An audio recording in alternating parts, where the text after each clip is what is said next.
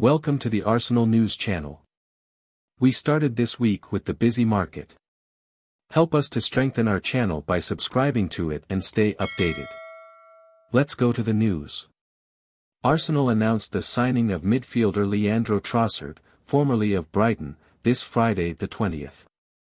The 28-year-old Belgian has been acquired for £21 million and additional bonuses.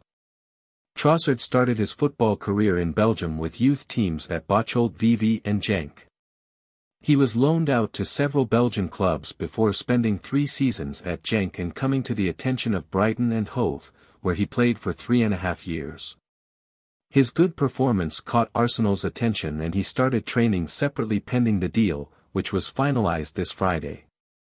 Arsenal did not disclose the duration of the contract, but said it will be long-term. Arsenal manager Mikel Arteta has praised Trossard's skills and believes he can be useful to the team in their quest for titles in the competitions to be played in the coming months.